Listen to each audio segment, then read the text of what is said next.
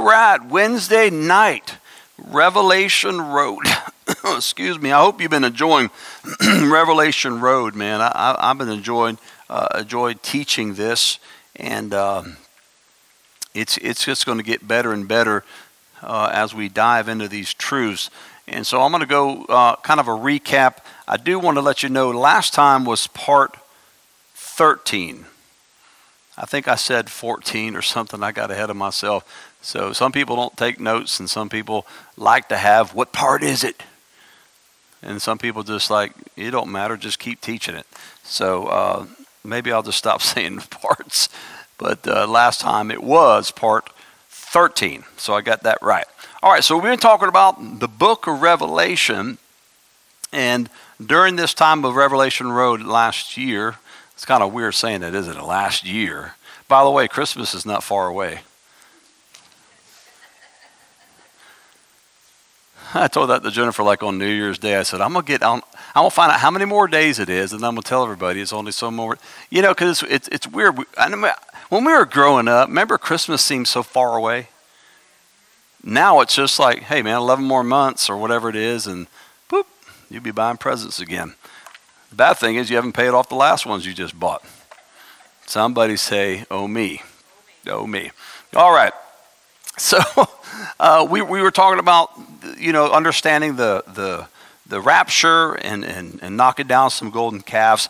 And of course, we're going to do that as we go further into the book of Revelation, because there is so much out there. There's so much teaching out there that's just crazy. It's just goofy, if you will. And we're going to have to hit them on the Revelation Road, okay? And just that's going to be roadkill.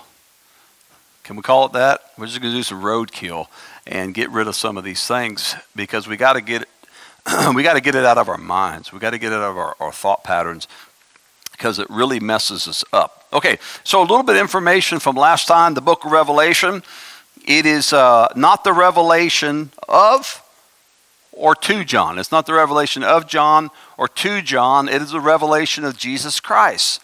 We have to understand that. When you come to the understanding in the book of Revelation that it's all about Jesus, then when you begin to study it, it gives you a better understanding and illumination, because now you're leaving it from a historical, grammatical, theological, sometimes boring view and hard to understand view to a relational view. You begin to see that it's about the Lord Jesus Christ. And if it's about the Lord Jesus Christ, then guess what? The Holy Spirit's going to illuminate you and give you wisdom and help you see things you didn't see before. Okay? And so that's what I really wanted to convey last time, that the book of Revelation is a book about Jesus Christ. And he wants you and I to know about him. He wants you and I to experience him. Okay? And again, it's not about the 144,000 and all this other stuff that's going on out there. Really cultish Christianity views. Listen, the book of Revelation is not really even a book about scaring you. Step over here. The book of Revelation is not about fear, not for the godly. There are fearful things, absolutely, and we're going to go through all of them. We're going to go, the Lord willing, we're going to go line upon line, precept upon precept. We're just going to pull words apart, and we're going to look at this whole thing. But at the end of the day, it's about the revelation of Jesus Christ. It's about the homecoming and homegoing. It's about so many great things. And so that's the way I teach the book of Revelation. I mean, again, we can walk out of here with white knuckles and be fearful, but at the end of the day, I don't believe anything in the Bible is to make us as believers fearful. It's to make us faithful. It's to make us full of hope. It's to make us have expectancy. And so it depends on how you read it. And that's why I don't like sitting under teachers who use the book of Revelation as a manipulative tool, manipulate people into being fearful. God never desires for us to ever worship him out of fear. Let me try that again. He wants us to worship him out of love. The fear of who he is, yes, reverence, but not the fear he's going to squash you. I don't think that's a good relationship, do you? You wouldn't do very good in marriage if you're fearful of your spouse. Maybe the mother-in-law, but not the spouse. Okay, so it's the 66th book of the Bible. 66 is interesting because it deals with idolatry and idol worship, and we'll get into that later on because we'll see it, that it's in there. Some historical facts. It was written in 96 AD or AD 96 by the Apostle John, who, by the way, was boiled alive in oil. Yay! How many of you all want to be an apostle? But anyways, it happened, and but he lived. He lived. I don't know what was worse, being boiled on it and or living. And of course, the Roman emperor at the time banished him, sent him, hated him, so he sent him off to Patmos, as some pronounce it differently. Patmos, which is about 50 miles off of Turkey. And it was not Club Med, and it wasn't like any of our federal penitentiaries or state penitentiaries we have today. This was a very rocky, very rigid type of place. But what a place to receive revelation of the last days. All right? He was a part of the triclinium. Remember I talked to you about that last time, Matthew 17. Keep that in mind, the triclinium, and the fact that he was there with Peter and James during the Mount Transfiguration, because it plays into the whole understanding of the book of Revelation, okay? The triclinium represents three. They were the three closest to the Lord Jesus.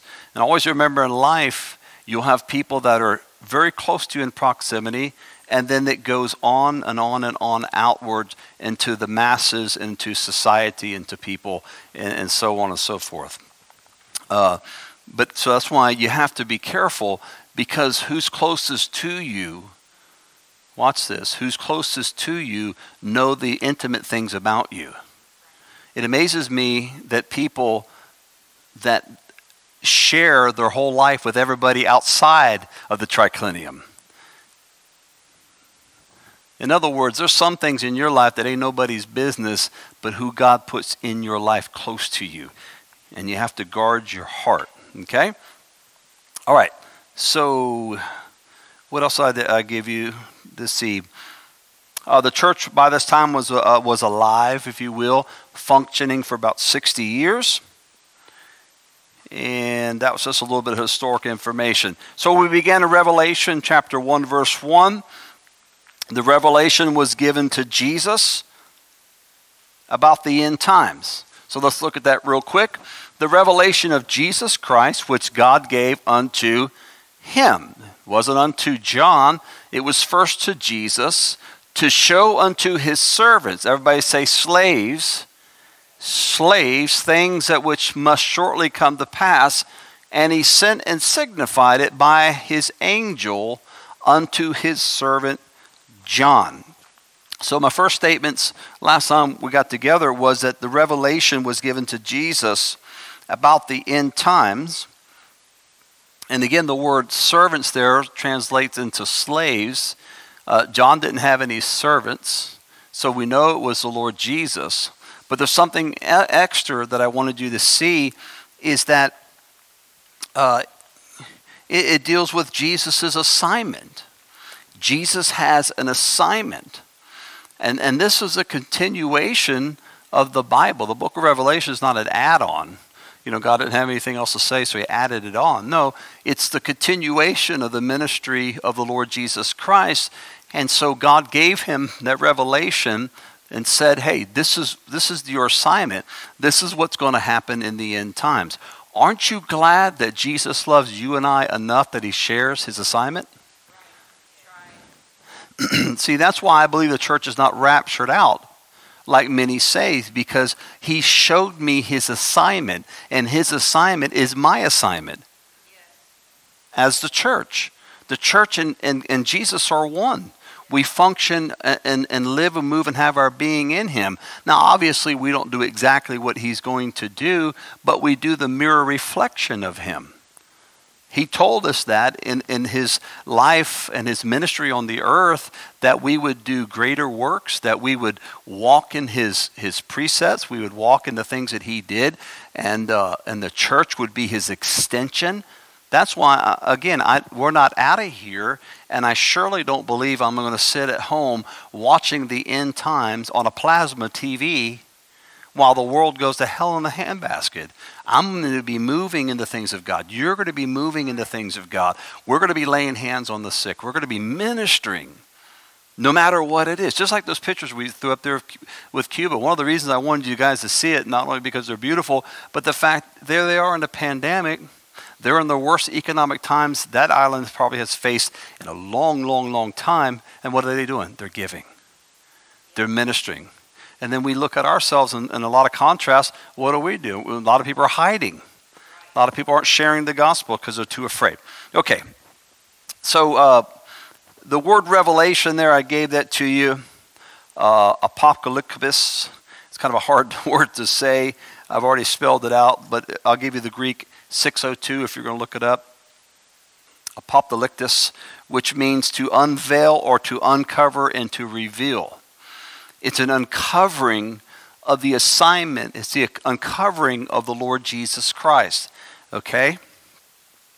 So we're going to be looking at the unveiling of mysteries of coming events and that of the person of Jesus Christ. When I went back over my notes today and I looked at that, I highlighted that the person of Jesus Christ. We get to see Jesus in a light we never saw before. You don't see him in the four Gospels this way.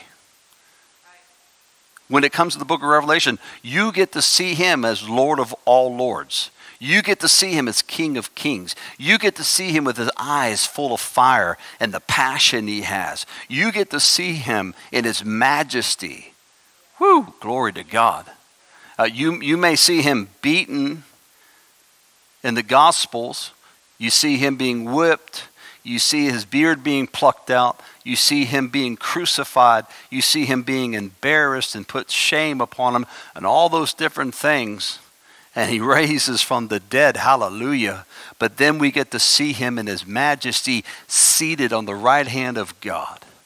Woo! Hallelujah. That's my king. I said, that's my king. That's my risen Savior. That's your risen Savior. So it's a revelation, an unveiling of Jesus Christ. We never get to see him this way in the Gospels. He talks about where he came from, the Mount Transfiguration, and we saw some glorious things and his miracle working power and the blinded eyes open and the deaf ears unstopped and the lame walked again and the dead were raised. I mean, we saw the miracles, but now we see the majesty. You saw the miracles in the Gospels, but now you see the majesty, the authority, the power, and dominion of Jesus Christ in the book of Revelation. Isn't that awesome? Absolutely, it's awesome. So, in our beginning teaching, as a template, as a foundation for us when we teach this, we come at it this way. I'm not going into this book fearful. I'm going into this book with expectation. I'm going into this book expecting to see what my Savior looks like in the last days. And guess what? On that journey, we're going to see what we look like too, because we get to be a part of it, okay? It also means disclosure of the truth. That word, 602, it means the disclosure of the truth. Why is that important? Well, because the truth is who? Jesus. Jesus is the way, the truth, the life. And also in the book of Revelation, it puts to bed all the lies, all the deception, all the false teachings, the things that Paul had to deal with. People saying that Jesus had already come, the end times have already started, all these different things he dealt with. When you see the revelation of God and the revelation of Jesus and his assignment and the plan of God, you begin to see the truth. And that's why we need to teach this. We need to see the truth. Because, as I said earlier, There is so much stuff out there today that is just false, absolute false. And it's putting the church in panic. It's putting the church in crisis mode. It's putting the church at unnecessary liability of life. And that's not what God wants us to do. So that revelation is going to bring us truth. John 5:19, you don't have to go there. God gave Jesus his assignment. He only did what he was told to do. He only did what he saw the Father do. Again, this is the beginning of revelation. The revelation that God gave to his Son, Jesus Christ. And then Jesus begins to fulfill it. Remember John 15:5. We can't do anything without him. Is that right? How do I know what I'm supposed to do in the last days if I don't read the book of Revelation and see my assignment too? Well, we're not in there, but yes, we are in there. Yes, we are in there. And this is the problem with the whole pre-tribulation rapture theology and doctrine. It pulls you out of the book of Revelation, it pulls you out of the end times, and it pulls you out of your assignment. And that's why people don't give a rip. Most Christians in pre-tribulation type of church doctrine, in theology, they're not people of passion towards the end times, because who gives a rip? I'm out of here. It doesn't matter to me. Whatever. It doesn't make a difference to me. And again, then they become out of tune and out of time with God, and they're going to miss it, and they're going to play catch up in the last days. You're not, because you have the truth right here called the Bible. Isn't that good? I don't want to play catch up. Look, we have friends and family right now, I know you all do, that are wondering, what's going on? What's happening? Come on, look at me, go like that. What's going on? Your pastor was right. Or whatever they say, you were right, or whatever they say. And they're catching up. But you know how they're catching up? By fear. They're catching up by panic. Now they're running. You ever try to catch a bus? Come on, city folk. You ever catch a bus? That's the worst feeling ever, to miss a bus, because that guy don't look back. He just goes, man. He just goes. He ain't worried about your money. He's already got paid, And that's what people do. They're playing catch up. And when you play catch up, you have to run, you get in a hurry, you panic, you drop things, you're not ready. Well, we're not going to be that way. All right? So the book of Revelation was designed to study and not to freak us out. Isn't that good? It's designed for us to study and learn the blueprint of what's happening. So I gave you the word servants. I'm not going to go back over that, but that was 1401, which represented slaves. Listen to the definition one more time. By the way, I'm giving you free stuff I didn't give you last time, so going over it is worth your time. One who gives himself up to another's will, those whose service is used by Christ in extending and advancing his cause among men, devoted to another, to the disregard of one's own interest. So the revelation of the last days comes to those folks who are not interested in what's going on in their world particularly. They're interested in what's happening in the Lord's world, in his kingdom. They're interested in what's happening in the last days. So as a slave, I'm not worried about my stuff. Let me try that again. I'm not worried about my stuff. I'm not worried about what's going to happen to me. What's going to happen to my stuff? It's going to burn up. It's going to be gone. Your treasure's in heaven. Who cares about your stuff? You realize your box they put you in is only so big? You might get a teddy bear in there. You still ain't taking it with you. Somebody going to take it when you go and everybody leaves that room. Somebody going to grab it. Come on, folks. Y'all ain't helping me. And we don't think that way. We just think, well, I'm going to grab a hold of everything I can. You got to learn how to live loosely. You have to live like a slave and have all of your interests in God. Why am I saying that? Because to truly understand the book of Revelation, you have to have the abandonment of self, of fear, of worry, and what's going to happen. No, Lord, I'm yours. Whether I live or I die, I'm yours. It doesn't matter. I'm yours. You love me with an amazing love. So why should I fear? Pretty good, huh? But we don't look at it that way. We don't look at it that way because we don't look at it that way in life. We try to hold on to things. All right, this book is not for casual Christianity. I'm going to blow some people away. It's about intimacy. There are intimate things that are spoken here. Again, it is given out of a love relationship. It is a book. It is a letter in certain forms to us, a diagram, a template. And when you love somebody, you share intimate details, okay? And we'll get into that in a minute. Okay, the word shortly was back up there on the screen. Shortly, shall shortly come to pass. Tachos, tachometer is what they call it. Tachometer is what I always called it. But the RPMs in your car, okay? And so it represents speed. The next word was speedily. With quickness, once it starts, it will quickly come to pass. Let me say this to you. I believe that in the precursor events of the last days, like right now, things are moving fast, but in one sense, they seem to drag on too.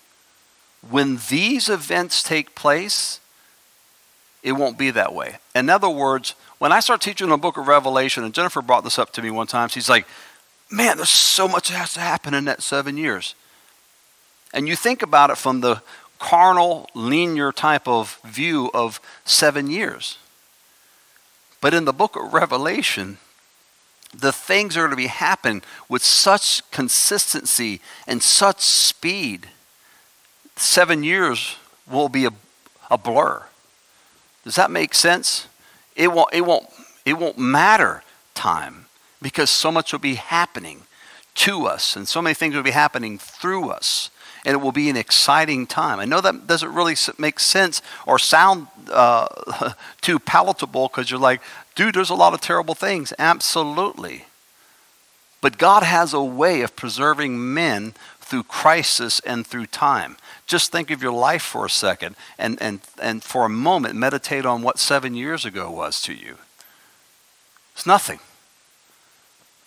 It's absolutely nothing. We talk about all the time and how long we've been out of Bible colleges together. I'm like, what?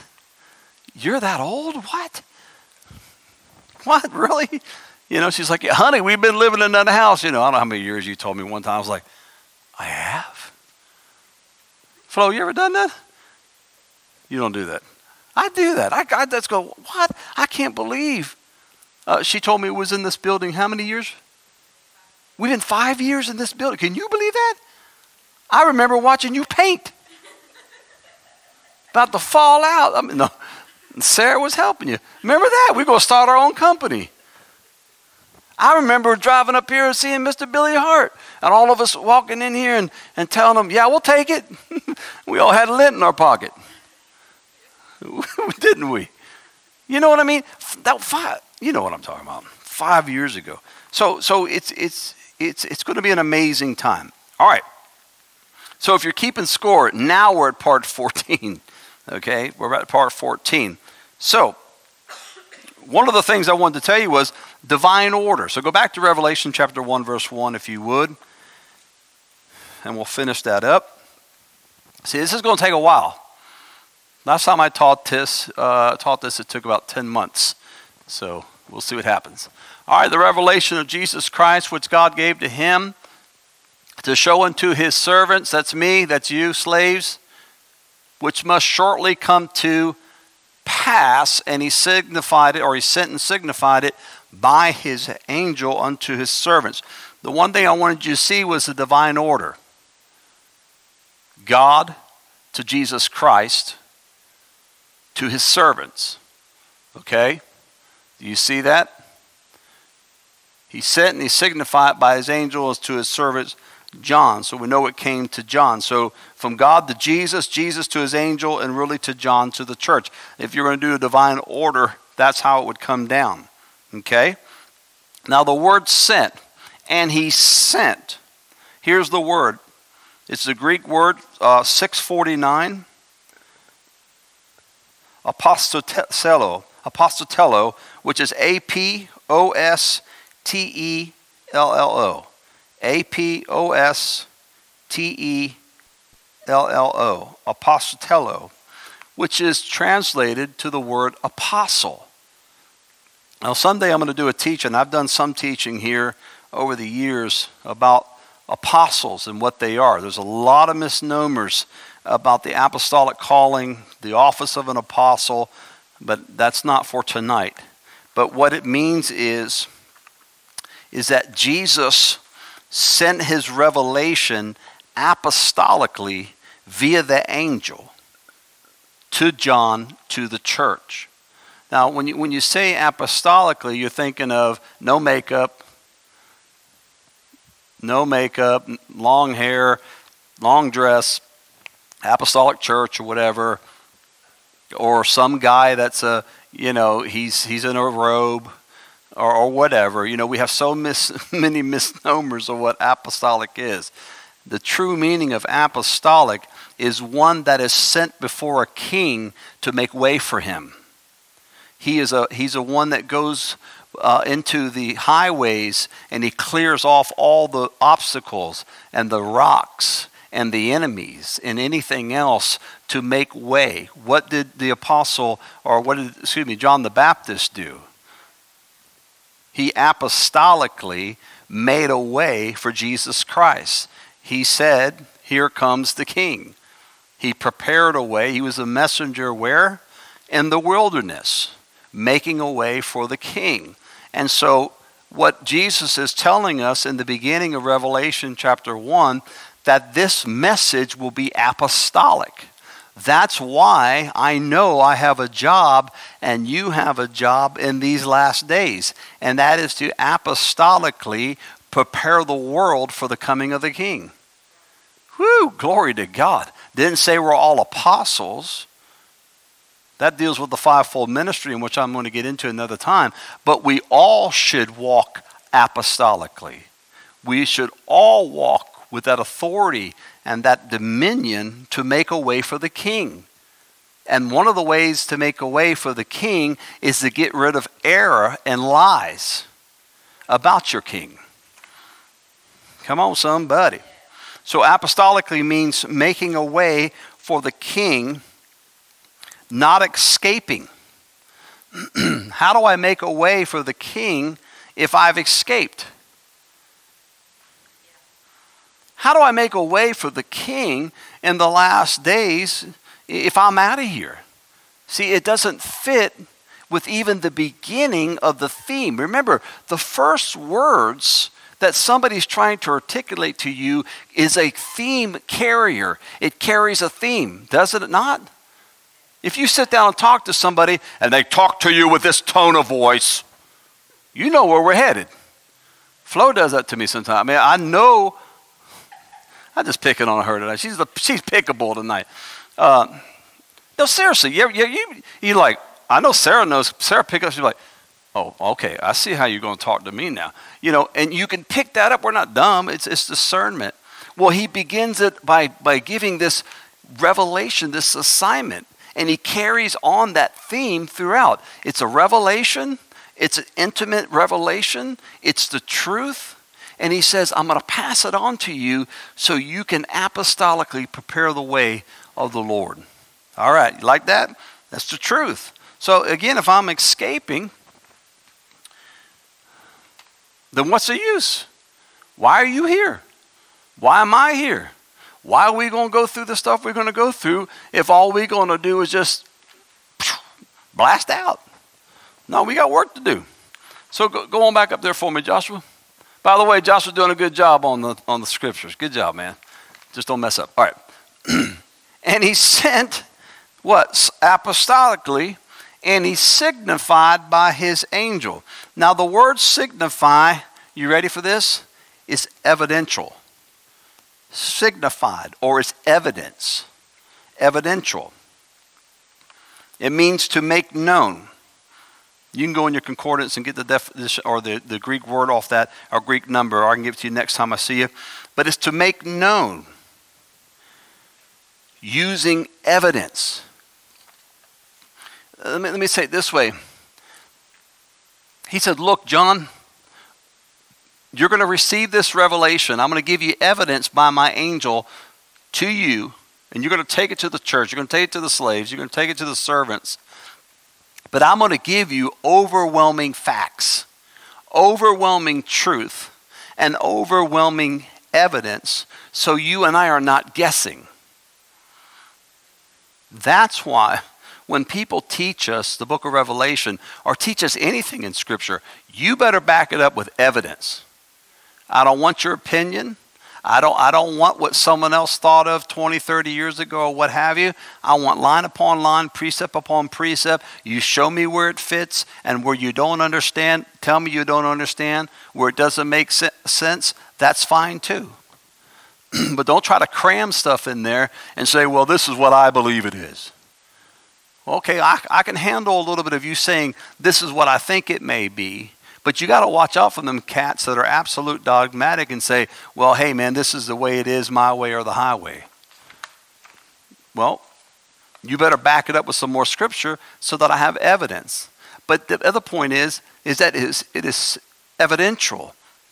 In other words, the angel is going to back up what he's going to show John with evidence and with truth. And we do the same apostolically. We bring forth truth. We bring forth evidence, okay?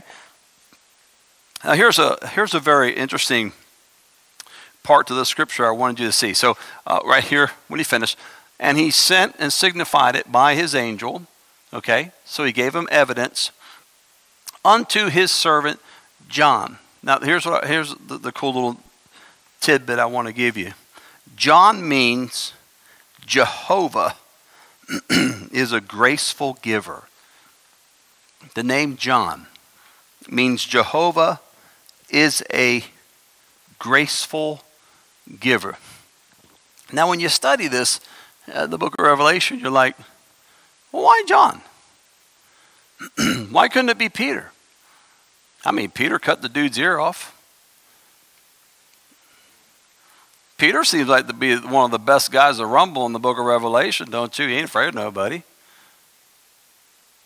It could have been, why not Paul? Well, there's some interesting facts here that I want to bring out to you why I believe God picked John. And remember, you begin by defining his name, that Jehovah is a graceful giver. Go to John chapter 21, verse 20. Let's look at a couple of verses here. Have you ever wondered that? Why John? I have. I mean, why the Apostle John? You know? One of the reasons, again, he was part of the triclinium, right? Then Peter, turning about, seeth the disciple whom Jesus loved, following. Well, that's pretty arrogant, don't you think? Y'all there? Whom Jesus loved. Did you know actually that was a nickname? Whom Jesus loved? Yeah, John wasn't being prideful.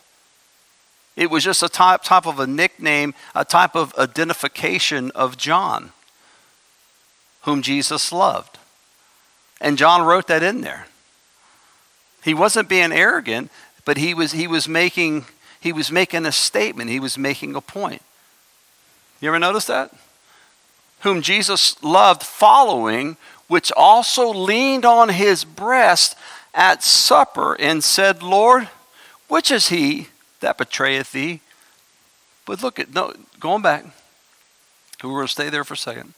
Then Peter, turning about, seeth the disciples whom Jesus loved, following, which also leaned on his breast at supper. Out of all the dudes, out of everybody in there, the apostles, the disciples, what have you, John was the one that had his head on the breast of the Lord Jesus Christ. Isn't that powerful? I think that's why he received the revelation, the intimate details of the last days from the Lord Jesus Christ, because of his love towards Jesus and his close proximity. Now that's a historical fact, but how does that apply to us? Here it is. Remember, this is the theme. We're beginning the theme. This is the foundation. If we're going to build a house, we got to have a cornerstone. It all starts with the cornerstone. If we don't build it right there, we mess up the house. Any of us that ever build anything, you got to be plumb. And so in the beginning of the book of Revelation, we see it is a book of intimacy because he used the most intimate person to receive the revelation. The most intimate person of all the universe is Jesus and God the Father.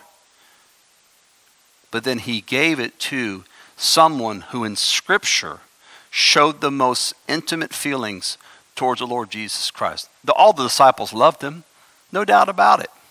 But we get the picture of this man's love for the Lord right here. And I believe that's why the Lord gave him. If you have other examples or other candidates, that's fine. All I can tell you is it's been written, and this is the guy.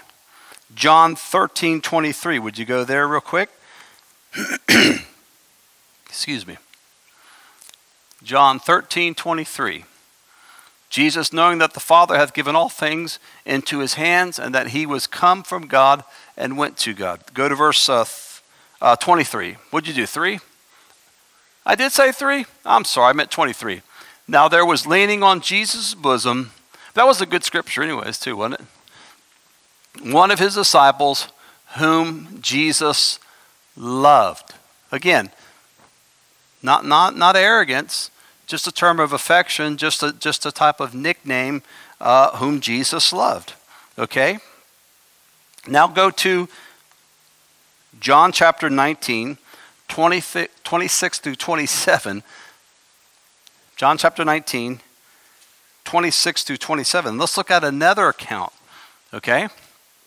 Now this is from Jesus' perspective.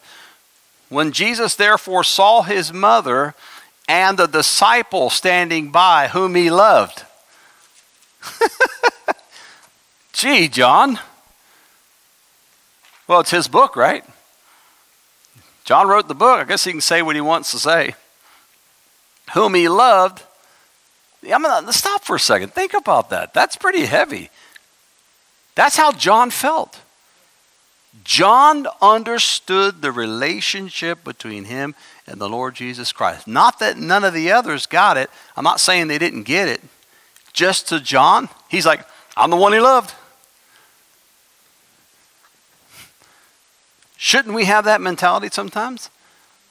They always tell us growing up, if you're the only person on the earth, Jesus would have died just for you. Well, we believe that. That's true. I believe that. Why don't we live that? John did. Whew, glory to God. Standing by whom he loved, he saith unto his mother, Woman, behold thy son. Then saith he to the disciples, Behold thy mother. And from that hour the disciple took her unto his own home. What happened there?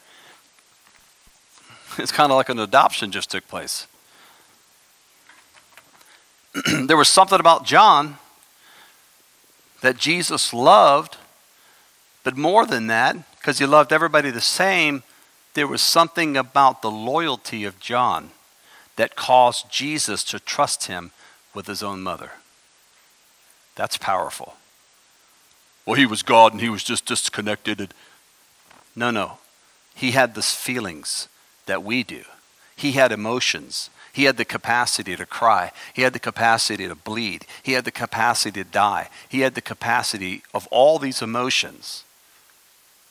But he knew John could be trusted with the most intimate thing of his earthly life, which was mama. So if Jesus could trust John with his mom, he could trust him with the intimate message of the end times.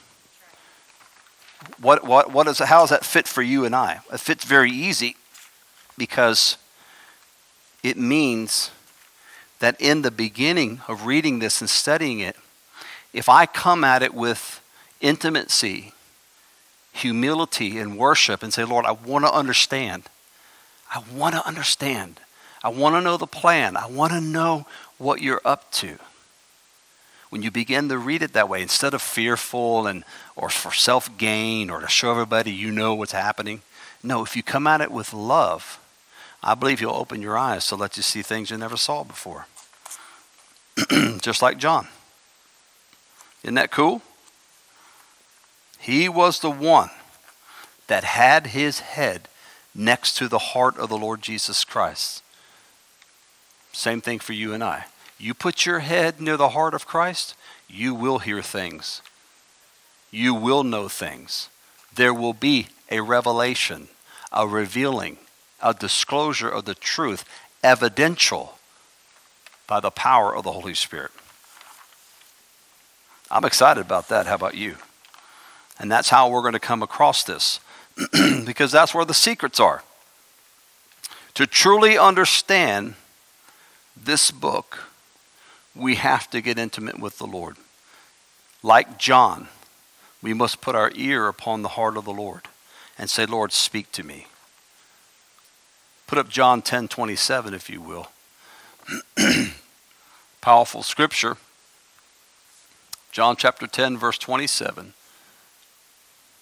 My sheep hear my voice, and I know them, and they follow me. How are we going to follow him into the end times if we don't know him? Well, we're just going to get in a bunker, we're going to get our Bibles, we're going to go to Walmart and get a bunch of plastic bags, and we're going to fill them up. You may survive for a while, but I don't think you'll make it to the end. Not without the plan, not without the understanding of what the Lord has prepared for us. All right, so let's go to verse 2. How much time I got? Oh, I got plenty of time. Let's go to verse 2. We made it through verse 1. That's how it's going to be from here. Judah's like, oh my gosh, bro. But it's going to be fun. It's going to be a blast. All right, so where are we at? Verse 2. So let's break this down. So the revelation is from the Father to the Son, to the angel, to John, to the church. It says, who bear, and I'll read the whole thing out, bear record of the word of God and of the testimony of Jesus Christ and of all things that he saw. Okay, so let's break down the first word, bear. That's Greek 3140. And I'll spell it for you. M-A-R-T-U-R-E-O.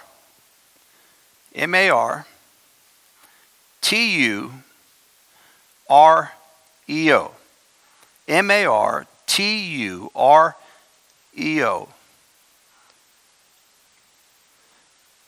Got it? It's 3140. And it comes from the root word being a martyr. Okay? It means to be a witness or to bear witness, giving evidence. Okay?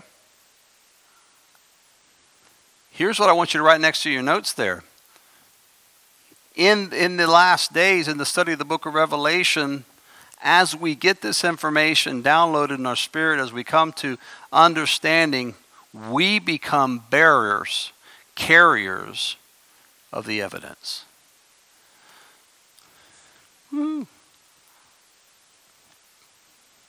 What I don't understand what's happening right now in our nation, I don't understand what's happening in our world.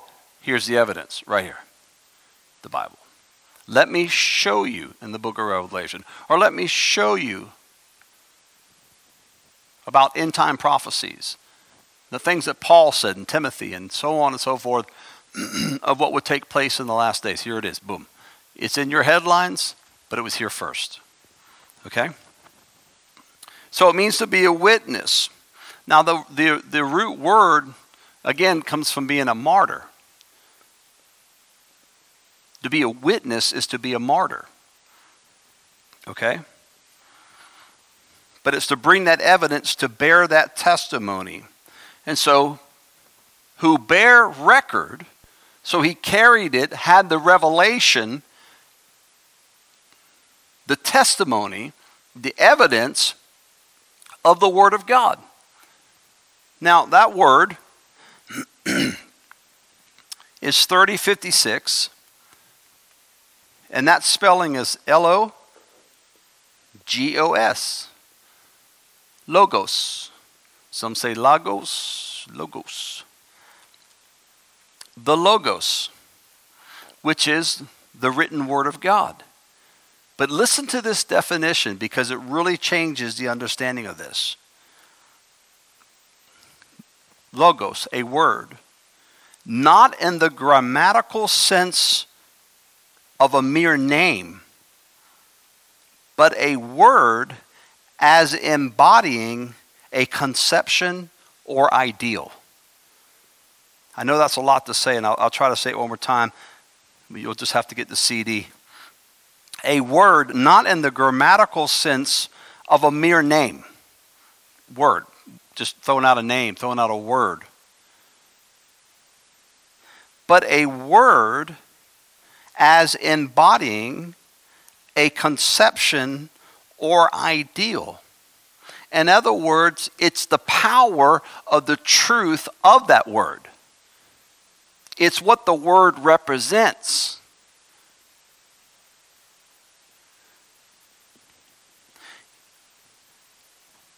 If I'm unlearned of the Bible and I'm unlearned in relationship with God and I just say Jesus, well, Jesus can be Jesus. It can be just a name. There's no power in just saying Jesus. But if I know who Jesus is and I know the power of that name and I use that name in its full authority, that changes everything.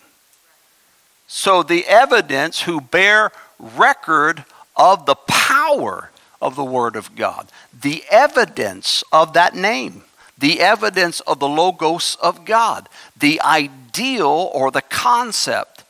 So what he's going to reveal to us is not just mere words. They're not just mere historical facts. And I have to say that because a lot of our theologians, especially those in the seminary, and a lot of your Bibles that you all have, that watching right now, your commentaries, they look at a lot of things in the historical precept, concept, mindset. And when you do that, then you dilute the power of what God is saying. Even though there's tinges and there's shadows of historical truth, which I'll show you, if I totally gloss over everything historically, I lose the power of what God is saying for my today. You're going to have to rewind that to catch what I said. But it's the truth. And that's why we have to be very careful, because religion, theology, can be so rigid. And you never really learn because you didn't make this a book of intimacy. Whether it's Genesis all the way to the book of Revelation, you didn't make it a book of intimacy. It's just all hard facts to you, historical things. We proved that in Deuteronomy. That ain't true. A lot of great things in Deuteronomy, wasn't there? Okay, so it's a logos. It's the power of the truth in that word. Remember, in the name of Jesus, guess what? This is just not the name of a person. In the name of Jesus, there's healing. In the name of Jesus, there's deliverance. In the name of Jesus, there's eternity. In the name of Jesus, there's salvation. In the name of Jesus, there's deliverance. We could go on and on and on. In his name is eternity. So the logos, he bare the evidence of the power of the ideal of that word. Man, the letter kills, but the Spirit gives life. That's why these churches kill us all the time. It's nothing but just letter. Don't do this, don't do that. Don't eat bugs and don't eat bats. Y'all don't watch VeggieTales, do you? You need some grandchildren or some children. Don't eat bugs, don't eat bats. Da, da. I don't remember, was that Jonah?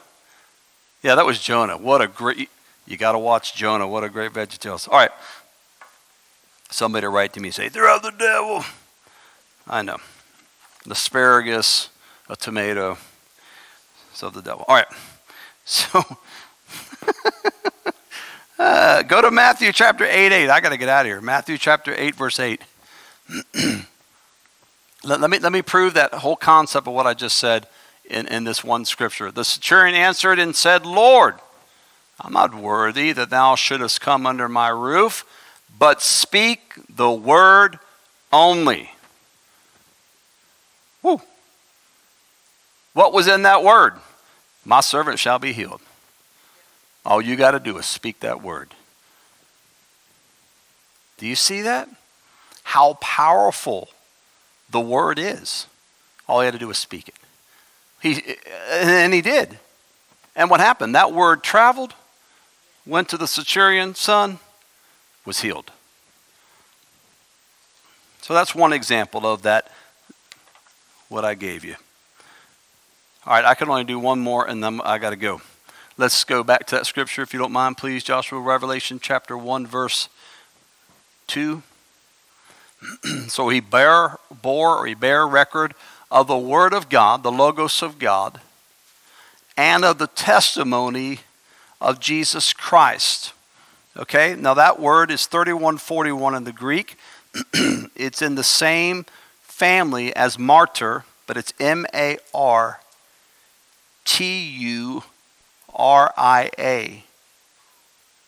Martyria. M-A-R-T-U-R-I-A.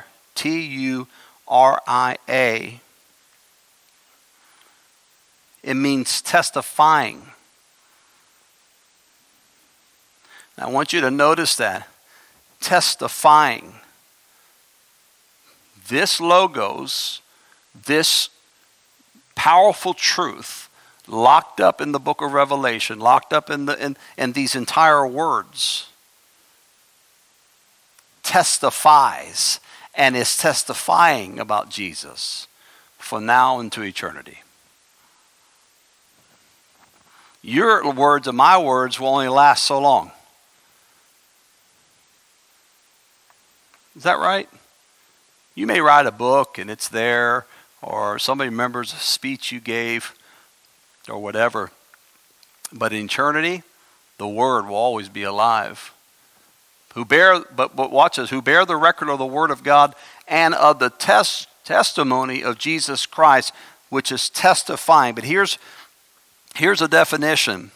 It means the office committed to the prophets of testifying concerning future events. The office committed to the prophets of testifying concerning future events, that one testifies. In other words, testimony before a judge. So, he's going to bear record. He's going to have evidential proof of the power of that word, and it will continuously testify. It will continuously prophesy. It will continuously be tested by time itself, and it will continuously bring evidence and glory to the Lord Jesus Christ, as a prophet would prophesy. Why does that matter for you and I?